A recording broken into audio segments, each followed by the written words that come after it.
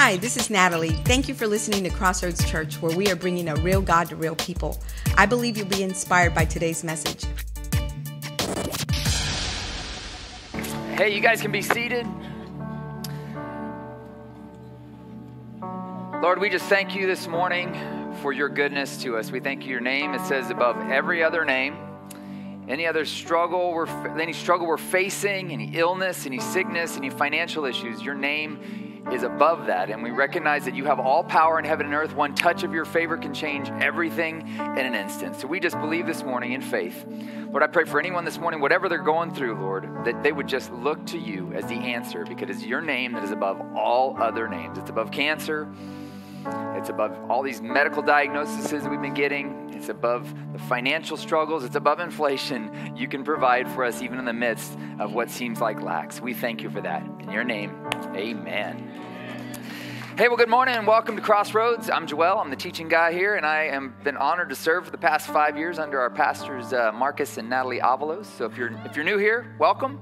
And we're continuing a series today called Keep It Light. Based on a book I'm working on right now. It'll be out April 15th of 2020, whatever next year is, losing track of years here. It'll be out April 2024, and I'm submitting it to the publisher August 30th, so this is our test run of the material, and the basic premise is this. Jesus says, my yoke is easy, my burden is light. A yoke is something that you would put over two oxen, and they would carry a burden together. They'd carry a plow. But, if one oxen got ahead of the other, they'd carry a little bit more weight than they were supposed to. If they got behind the other, they'd carry a little more weight than they're supposed to. So our job as Christians, when we link up with Jesus, is to walk in lockstep with him and let him share the burden that we're carrying.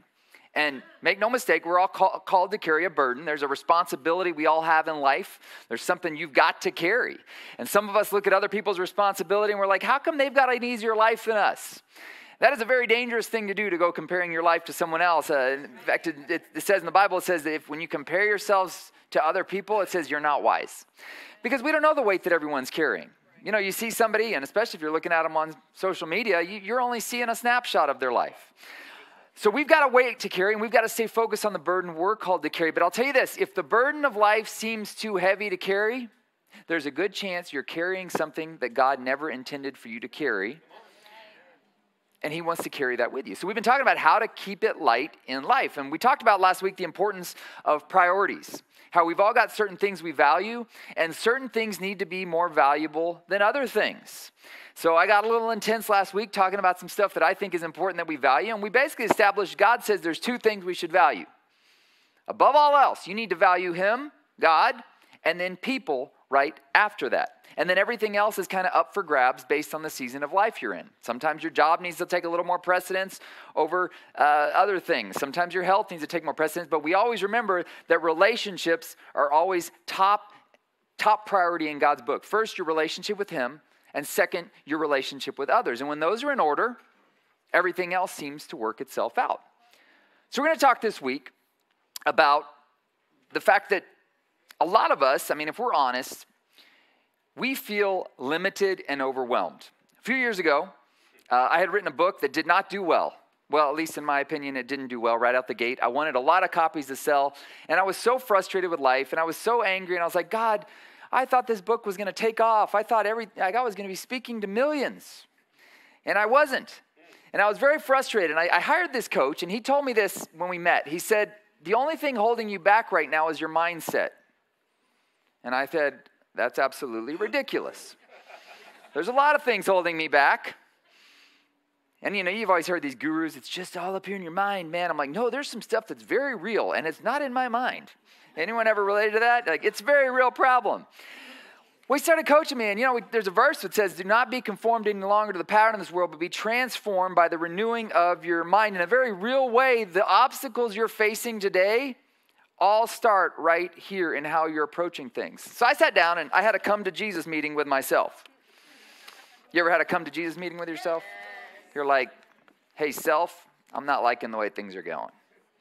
Here's what I wrote down about myself. This was me talking to myself. So I'm going to be kind of vulnerable and share this. Of course, it's going to go in the book, so lots of people will read it. But anyway, here's what I came to the conclusion of. First of all, whenever I don't like something about my life, I have to assume that I am the problem, not the world. I assume there is something I don't understand about myself or how people work. Then I start reading, praying, and asking questions. I seek advice. I will shut up and listen to what people say, and I will not make excuses for why my situation is special. It's not. I can't tell myself they don't understand my situation is unique. No, I assume I don't understand. First slap on the face. Second, I am not special. And no one is going to discover how special I am and launch me to success. The cavalry isn't coming to save me. I have what I need right now to build what I need right now. And that's what I want to talk about today. Because I think, if we were to be honest, every one of us has somewhere in our life where we say this. If I just had more, I could live the life I really want.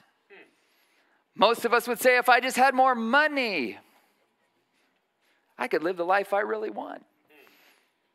And so what happens is we start focusing on money. We go, man, if I can just get a little bit more. We talked last week about how most of us, we don't know really what we want. We just know what we don't want. So you spend your life running from what seems to be what you don't want, but you don't really have a vision for what the future could look like. It's just like, I just know I don't want it to look like that. And that's part of vision, is saying, I don't want it to look like that. But if you're driven by what you don't want it to look like, you'll have no defined destination when you get there and say, I've arrived at what I wanted it to look like. Okay? So a lot of us, to be honest, we're saying, I don't know what I want, and I don't know how much is enough. I just know I don't want to be poor. But poor is very subjective. I talked to a guy one time, and he said, I just don't know how anybody can make it on $150,000 a year anymore. I said, somebody needs to teach you a budget, brother. Like, I'll show you how to live 3 lives on $150,000 a year.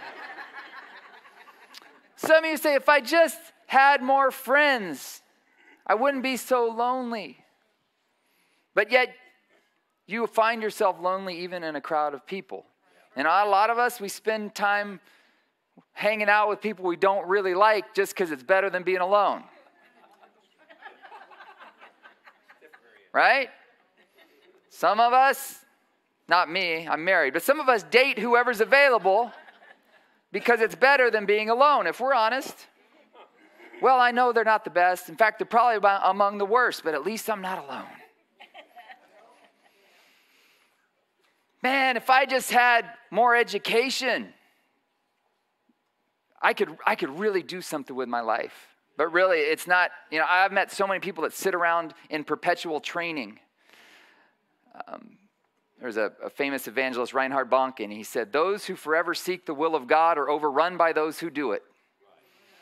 If you're sitting around thinking, I just need a little more training, I need somebody to put their stamp of approval on me, you're probably never going to get it done. But we've all got something in our lives where we go, man, if I just had more, and we start focusing on that. And so I want to talk today about the principle of focus. All right, so to set this up, we talked last week about how Jesus said, where your treasure is, there your heart will be also, which is basically saying, like, you can figure out what somebody values based on what they give their time, money, and energy to. Right? And if you want to know what somebody values, look at what they do, not what they say or think or feel. Oh, I really care about this issue over here. Do you really? Because the way you act doesn't show that you really do. And the way we act, what we do, reveals more about what we believe than what we say or think. That's why faith apart from works is dead. Like, you got to show you're going to do something based on the faith. But then Jesus says, look, you got to focus on the right things. He says, I know you're worried about what you'll eat, what to drink, what you'll wear, but don't worry about those things, because even the pagans run after these things, but your heavenly Father, he knows you need them. God knows you need all that stuff. But he says, stop focusing on that stuff and instead lift your vision to something higher. Seek first his kingdom and his righteousness, and all these things will be given to you as well. He's saying this, the kingdom of God is God's order. When you prioritize what God prioritizes, in some miraculous way, he takes care of all the other stuff that you're worried about. It's how we live in harmony with the seen and unseen realities of this life. So he's saying, look, I know you're focused right now on the fact that your money is just not going as far as it used to. But seek first the kingdom of God and his righteousness. I know you're focused right now on the fact that your kid is acting like a fool, and you're like, I didn't raise him this way. I don't know why he's doing this, but seek first the kingdom of God and his righteousness. And all these other things you're worried about will be taken care of. And you go, that seems so ethereal. And honestly, it feels a little ethereal to me. But the more I live this out, the more I'm like, it really is true.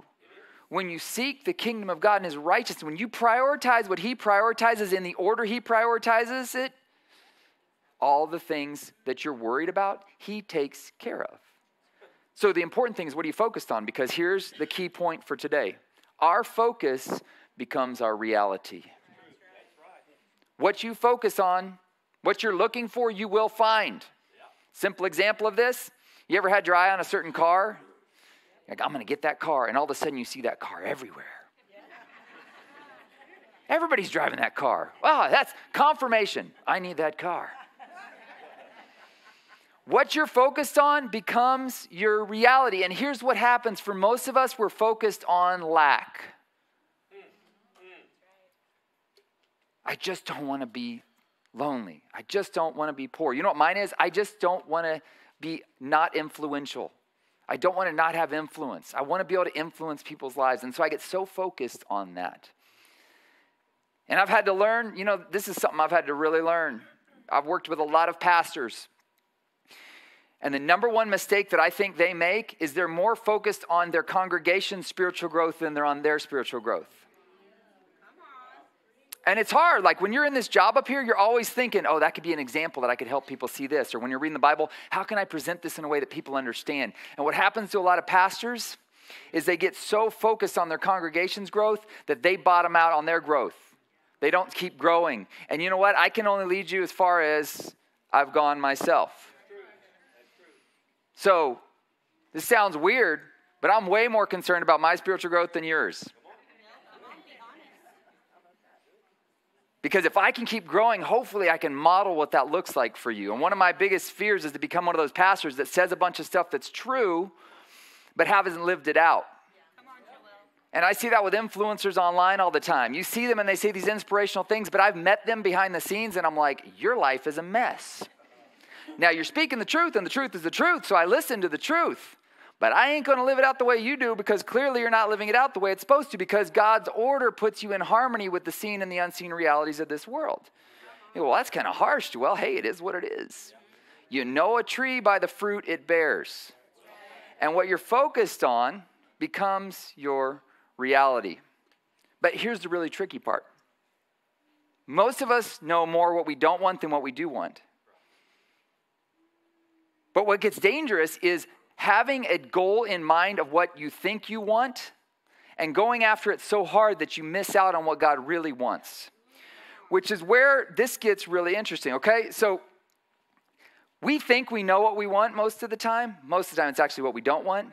But C.S. Lewis talks about this, and I think it's fascinating. He says this, we are really, at our core, we're half-hearted creatures. We're fooling about with drink and sex and ambition when infinite joy is offered to us.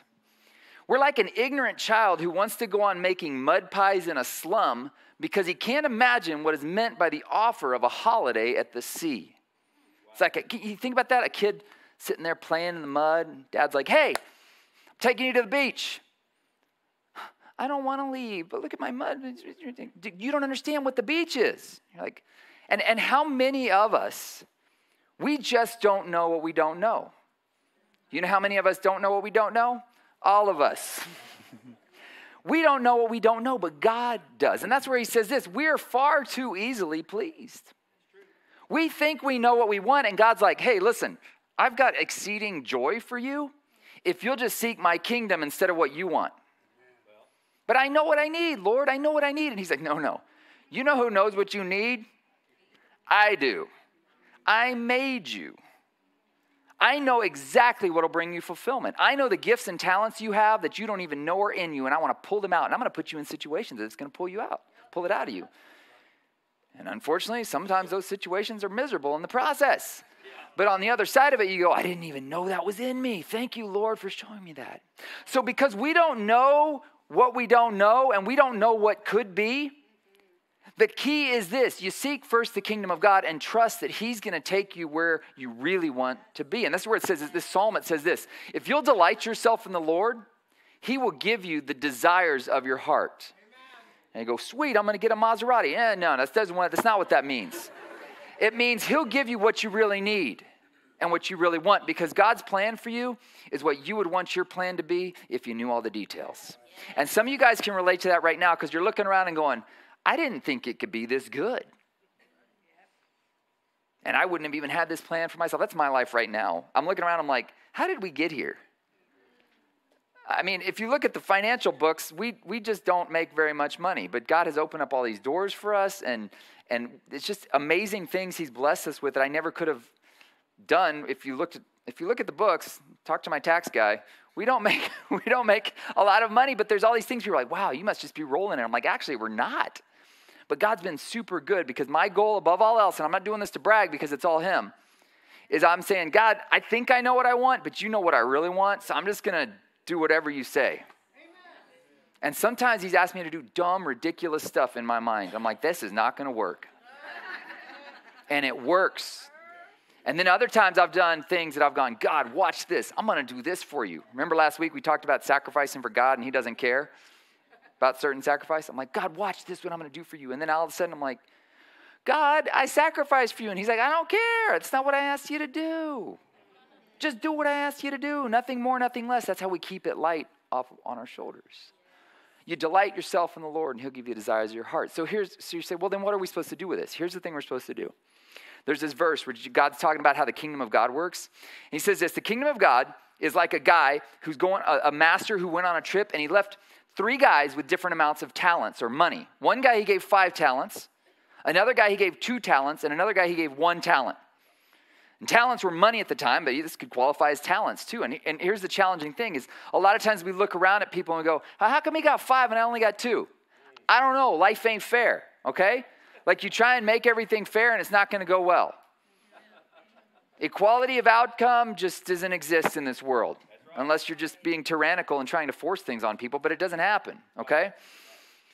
That's a whole political argument actually too, and a philosophical argument, but the bottom line is, it ain't fair. I don't know why the master gave some people 5. I wish I had the skill and talent of my brother. He is like 5 times more talented than me in every way. His books have sold way more copies than mine. He knows really important people. I know you guys, but y'all are important. I'm just kidding. My brother, everywhere I go and speak, it's hilarious. Everywhere I go and speak, I'm getting mic'd up, and somebody's like, Malm, you related to Jonathan? I'm like, yeah, that's my little brother, right? Everywhere I go, my brother's already been there. So anyway, I don't know why he got 5 talents and I only got 2, but it is what it is, okay? So here's what happens. The guy with 5 talents, he doubles his money. The guy with 2 talents doubles his money. The guy with 1 freaks out and is like, what if I fail? And he buries the talent. So the master comes back and says, hey, where's my money? The one guy takes his 5 and goes, hey, I doubled your money. And the master's like, well done, Bubba. Number 2, the guy that had the two, he doubled it too. And God's like, well done. The guy with 1, the master does not have kind things to say to him. He who had received the 1 talent came forward and said, Master, I knew you to be a hard man, reaping where you did not sow and gathering where you scattered no seed. So I was afraid. I was afraid of failing. I was afraid of looking like a fool. Any of us relate to that? And I went and hid your talent in the ground. Here you have what is yours. But his master said, is again one of these wonderful Jesus quotes we put on Hallmark cards, right? You wicked and slothful servant. Slothful means lazy. You lazy bum. You knew that I reap where I have not sown and gather where I scattered no seed. Then you ought to have at least put my money in the bank. And at my coming, I should have received what was mine with interest. So take the talent from him and give it to the one who has the 10. And then he says some really harsh words. He says, to whom has, even more will be given. And who doesn't have, I'm going to take it away from him. You're like, what in the world? Jesus was like, he was trying to get really serious about the fact that you're expected to do something with what he gave you. No matter how small it may be, and no matter how unjust it may seem that other people got more, they're better connected, they were born into a better family, they didn't grow up the way I did. You're required to take what he's given you and do something with it. And then the beautiful thing is, he's the one that will bring the increase. And the goal here is to get more so we can give it back to him, because it's him and it's his anyway. The goal isn't for us, but in the process of giving it back to him, we get to glory in fulfillment and purpose in our lives. So there's two things that I think we have to steward well. This is simply the word is stewardship. And stewardship is just this. It's doing the best you can with what you have. And it's not about quantity, doing more, because most of us are already doing too much. It's about doing quality, doing what lasts the longest. And there's two areas I think we all need to steward. First, one is your natural talents and abilities. And second is your treasure, which is your time, your money, and your energy. So I'm going to give you some really practical stuff in the next 10 minutes. I'm telling you, this could change your life. It changed my life. I had a conversation, well, let's first talk about your talents, okay? So there's this guy named Marcus Buckingham. And he talks about how every one of us are gifted with certain things that bring us energy. And when we do them, time just flies. It's been called in psychology when you're in flow. Right, you're just like, man, writing is one of those things for me. I will look down at my keyboard and the screen. 3 hours later, I look up. I'm like, where did 3 hours just go? It just really brings me energy. There's other things that do not bring me energy. One of them is doing numbers. Spreadsheets.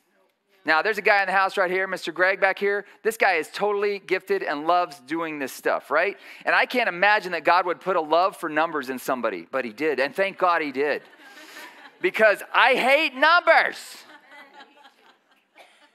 And he would look at me and say, I don't want to do what Joel does, right? But thank God he's really good at that and gifted at that. But here's the thing Marcus Buckingham talks about. When you're being a good steward, here's the important thing to understand. You got to play to your strengths. What do we do in school most of the time? If you come home with a C in a certain class, they're like, oh, you need tutoring in that. But if you're got all A's in other classes, they're like, oh, you're fine there. The goal of school is to make you a well-balanced individual. Used to be, at least. And so we're trying to make well-balanced individuals, right? But here's the thing.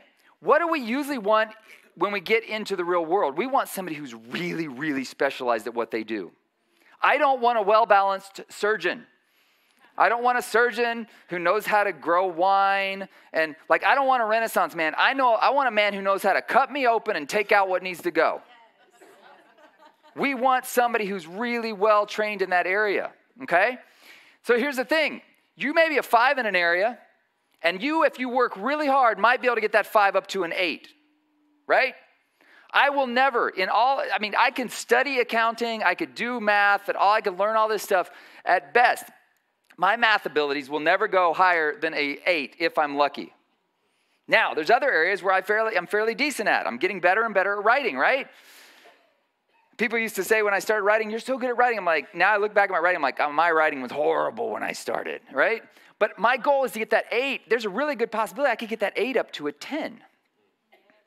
But if I spend all day long trying to figure out numbers and math, I'm never going to have the energy to put into taking my 8 to a 10. And in your life, there's some areas, there's some things you're so good at, you don't even realize you're good at them because you think everybody's good at them, but they're not. You're too close to yourself to see it. I've been told I'm really good at handling conflict.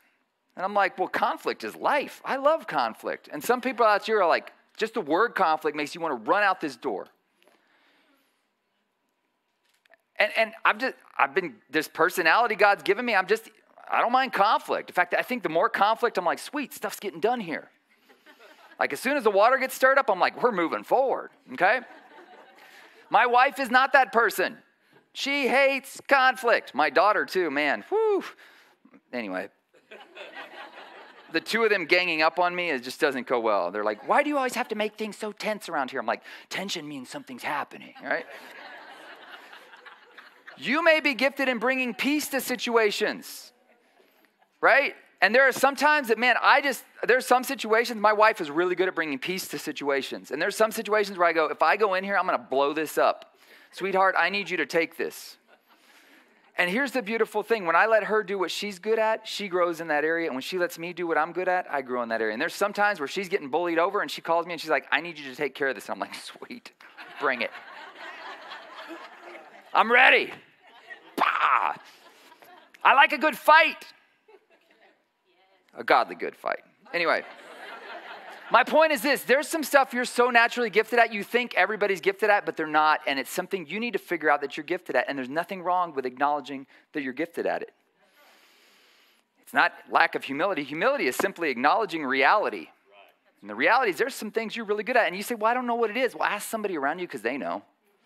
They're like, man, this is the go-to person for this. When I need somebody to really care for somebody, this is who I call on, right? So my point is this, steward what you're good at, and that takes we're going to talk next week about self-awareness, learning kind of who you are and how God wired you and using that. But the second thing I want to talk about is this, using your time, money, and energy to the maximum capacity. And there's a rule God put in place, a principle that he put in place that has changed my life, okay? My wife and I had that conversation, a dreaded conversation I talked about a few weeks ago where she said, I feel alone. And I'm like, alone? I'm at home all the time. She's like, yeah, but you're always working. I started realizing, okay, I need to figure out what it is how do I work smarter, not harder? And a lot of us just think if you work harder, you're going to make it. But you're not, right? Some of you just need to work smarter at what you do. And one of the principles that God put in place is this thing called the Pareto principle. The Pareto principle, some of you are like, I can't believe he's talking about the Pareto principle in church. This is a principle God put into place, okay? Pareto principle says this, 80% of the effects come from 20% of the causes. So this guy Pareto, he noticed that 20% of his pea plants were producing 80% of his crop in his garden. And if you're a gardener, you've probably noticed that. Like a small percentage of your plants, they just take off and produce like 80% of the crop. He also noticed in his home country of Italy, 20% of the people owned 80% of the land. And he's like, what is this? And he started seeing it everywhere. There's this principle in place that 20% always produces the 80%. In fact, you look at it in churches, 20% of people tithe, and they fund 80% of the operation. Imagine what we could do if 80% tithe. But anyways, that's a side note.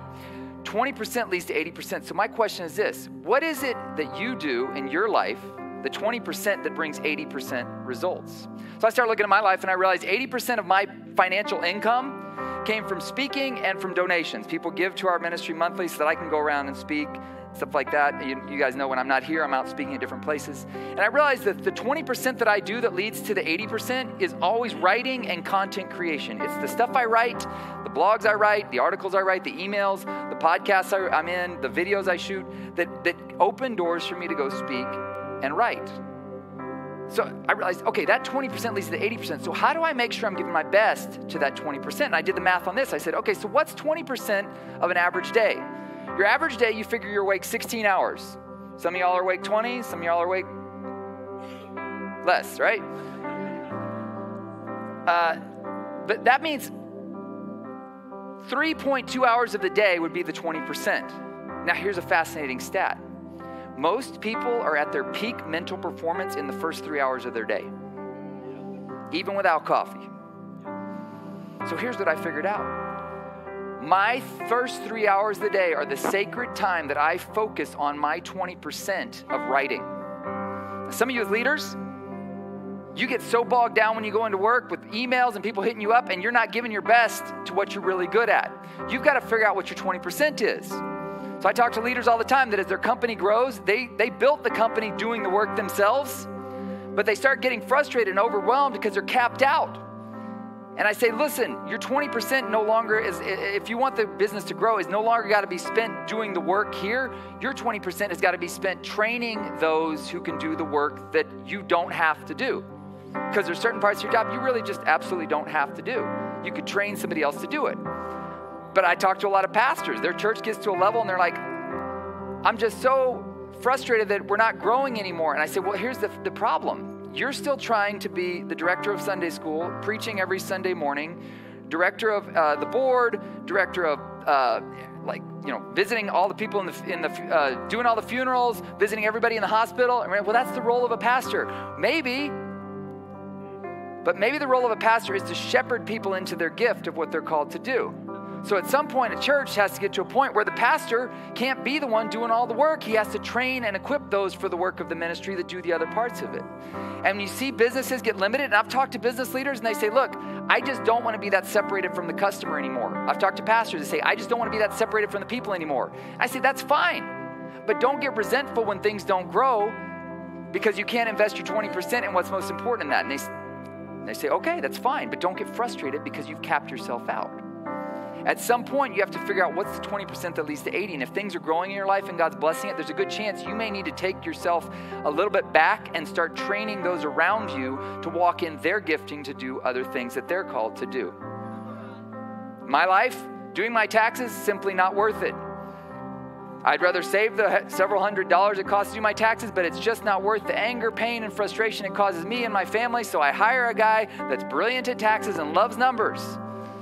And I go figure out a way to make the money to pay that person because they're really good at it, and it just saves me a lot of suffering and pain. So my point is this. You've got to figure out first of all, I think, and this is really fascinating. Okay, check this out.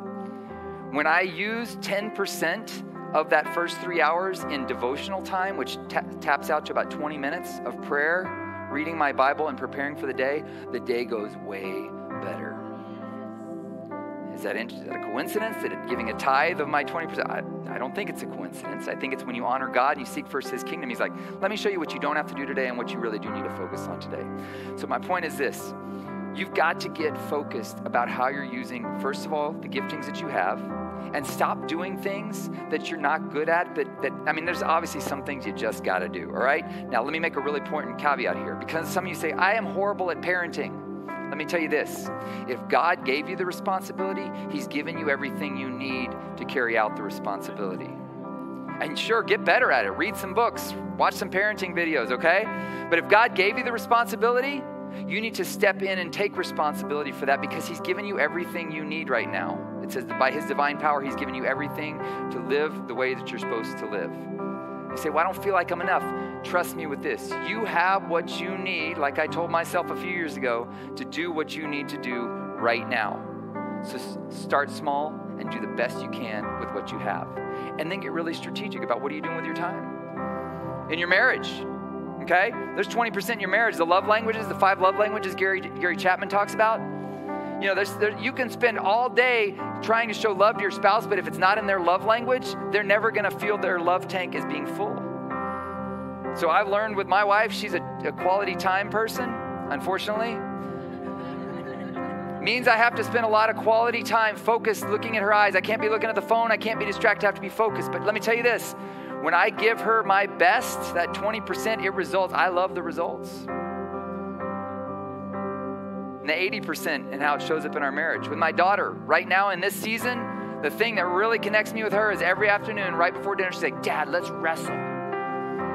And she took this jiu-jitsu class, and she's gotten very violent lately, so it's very hard on me. But that's what really fills her love tank right now. So I realized, you know what? If I just give her 20 minutes of wrestling a day, now obviously this isn't a formula to just figure, checked off the box, love done, It's not that way. But it's something that really brings her a sense of connection with me in this season. And she's not always going to want that. There's going to be some days she's like, Dad, don't touch me. But right now she loves it when I throw her against the wall. I mean, she just loves it. In your leadership, maybe it's time that you start investing in others instead of having to be in the top guy. Maybe it's time you relinquish a little control instead of feeling like, well, nobody can. If you want a job done right, do it yourself. Maybe the reason the job isn't being done right is because you're not investing your best in those people. Maybe your best 3 hours a day needs to be spent training and mentoring, discipling somebody else who can take off, and you can triple, quadruple your impact. We got to be wise with what God's given us. And here's the beautiful thing. You have what you need right now to do what God's called you to do. Don't doubt it. So build with what you got. Aim. You're like, I don't know where to start. Well, here's the beautiful part about it. You just aim low. What's the smallest step you can take right now to take responsibility for what God's given you and do the best you can with what he's given you? And maybe right now that needs to be, you need to offload some stuff off your plate so that you can give your best to your kids or your wife. The beautiful thing is this. It's God who brings the harvest. And when you do what you can do to the best of your ability, he takes that and says, now watch this.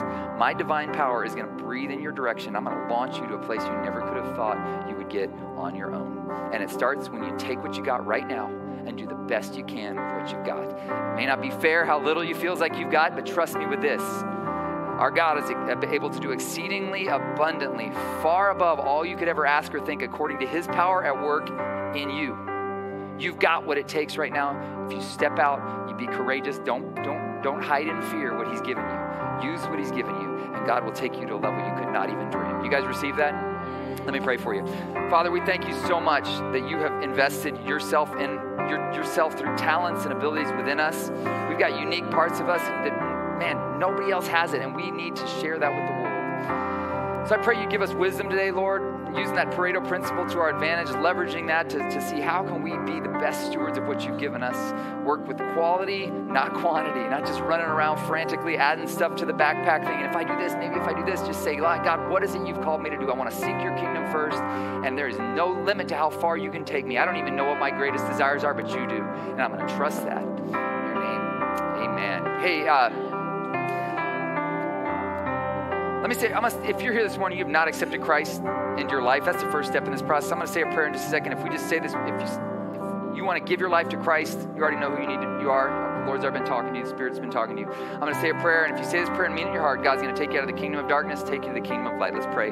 All together, Lord Jesus, we repent of our sin. We turn from our way. We turn to your way. Help us walk in your truth. Amen. Hey, if you said this prayer, welcome to the kingdom of God. We'd love to give you some resources in the back. Good amount of money came in last week. We've got a matching gift right now for this building that we're trying to get complete out here. They've got the electricity started on it this week. We've got somebody that said up to $20,000, they'll match any gift you give. So if you give $500 towards that project, you'll actually be giving $1,000 towards that project. So it's a great time to give.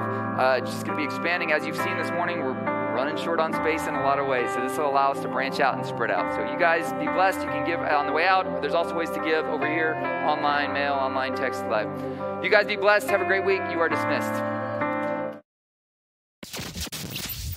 If you are ever in the Seguin area, come visit us on Sunday mornings at 9 or 11 a.m. Or you can just download our app and receive our weekly messages right to your phone.